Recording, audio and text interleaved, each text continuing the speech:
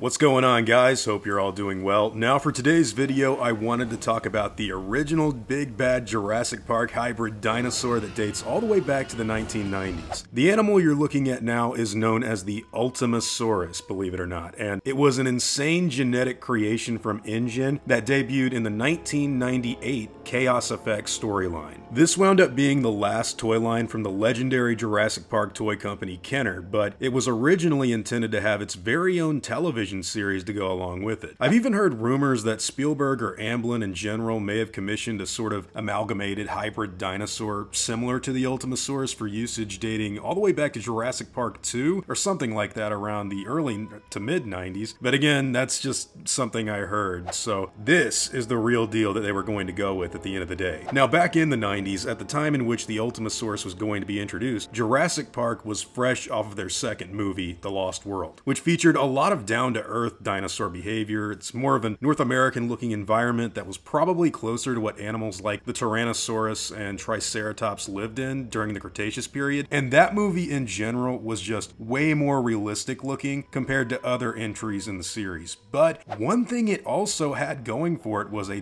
darker and more mature atmosphere that also sets it apart from the other films in a big way. And it looks like right after that film came out, the idea was to kind of lean more into that sort of savage nature with dinosaur designs like this. And while we can't say for sure that the dinosaur was ever intended to be in a live-action movie the same way it's designed here, The Lost World would have come complete with a television series that was going for more of a wild hybrid dinosaur look and feel, albeit far darker and more twisted than what I think many people would have expected. And this thing was being introduced right smack in the middle of all that. Whatever the case may be for how the creators would want to showcase it, this dinosaur would definitely have been terrifying and formidable compared to everything else that we'd gotten. And knowing Jurassic Park, they'd probably try to make it fight the T-Rex. Kind of like what went down in 2015's Jurassic World, but I think I'm getting ahead of myself. Anyways, the Ultimasaurus as we know it today was a combination of several different dinosaur species. The first and foremost obviously being Tyrannosaurus Rex, and there's also stuff in there like Triceratops, Stegosaurus, Ankylosaurus, and Velociraptor. The arms are long, it's got really dense claws, some interesting material on the back, a frill that's obviously complete with horns. It just looks really gnarly. Now the model that you've been seeing used on screen comes from the company Nanmu, who do really cool Jurassic Park and World dinosaur models based off of their movie counterparts. And while the Ultimasaurus never made it into a finished live-action film, it was a big part of the franchise history back in the 90s, right after The Lost World wrapped. So obviously they're gonna make a figure for it, and I think their work here does a good job at representing it. It's not exactly identical, but it's pretty close, and it gets the idea of what the Ultimasaurus was going for. Not sponsored at all, just my own personal opinion. Unfortunately, the Ultimasaurus never made its big debut in that TV show or the toy line because Chaos Effect never released its figure. I've done a whole breakdown on what that show would have been like years ago, but as far as this dinosaur goes, the Ultimasaurus only got released as a young hatchling back in the late 90s, so it was technically an official release, but not in the way I think a lot of us were looking forward to. There have been a lot of mods for it in Jurassic World video games though, and there's even a really cool one for Ark Survival Evolved that I've played. It's kind of crazy to see that thing running around with the Jurassic Park T-Rexes and Raptors. But even with Ludia making similar themed hybrids that look a lot like the dinosaur in their mobile games, the Ultimasaurus is kind of just this mysterious hybrid dinosaur that was being worked with in the 1990s during the initial boom of Jurassic interest. Even during production of the Lost World movie itself, Steven Spielberg almost utilized something he called the Super Raptor, which he admitted was far too alien and monstrous for that film at the time of release. But whatever that was, we can assume it would have been some kind of elite monster raptor that sounds an awful lot like the Indoraptor from Fallen Kingdom, or even the Alpha Raptor from the top of Mount Watson in Jurassic Park Trespasser, the video game.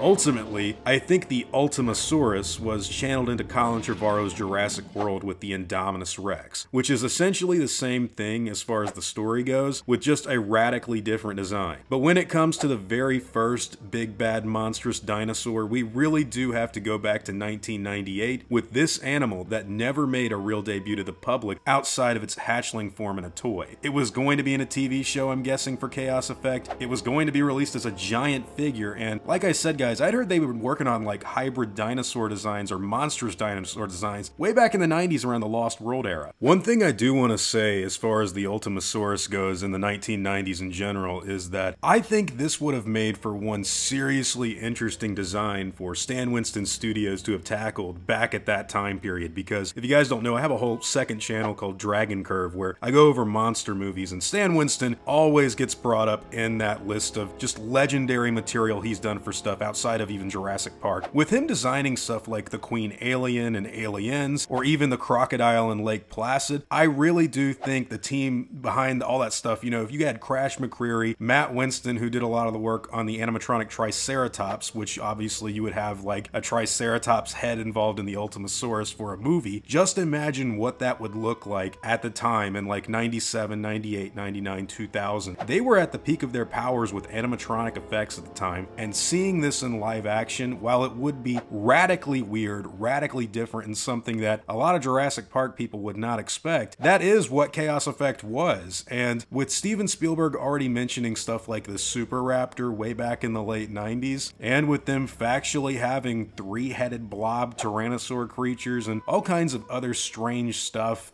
on standby for that animated TV series, you can see how something like this would have been at least very, very interesting to see in the late 90s in a live action film. And even if it wasn't Stan Winston Studios, of course it would be, but even something like the other creature shop that they were going to look for Jurassic Park 2 that did Super Mario Brothers the movie with Yoshi's animatronic and puppeteering effects. Imagine Patrick Tatopoulos, you know, designing some creature like the Ultimasaurus for a Jurassic Park film. He's behind the Bowser and Godzilla from '98. I just think that would have been the perfect time to entertain this sort of creature being in a live action project. But yeah, it's way too late now, and we've already gotten the other creatures that I think actually went from the idea, which would have been the Indoraptor and Indominus Rex, respectively. Regardless, would have looked cool. But yeah, these are all just my own thoughts and opinions on the subject matter. What do all of you guys think? What are your thoughts on the Ultimasaurus, and do you think it would have made for an interesting creature or design if Chaos Effect had been the Jurassic Park 3 that got released way back in the day? How do you think Stan Winston Studios and ILM would have tackled a creature like this, and how terrifying do you think the film would have been? And what's your thoughts on the idea in general? Do you think this is a good idea? I've always thought it was kind of a silly name, but yeah, whatever your own opinions and thoughts happen to be, I'd love to hear them in the comments down below.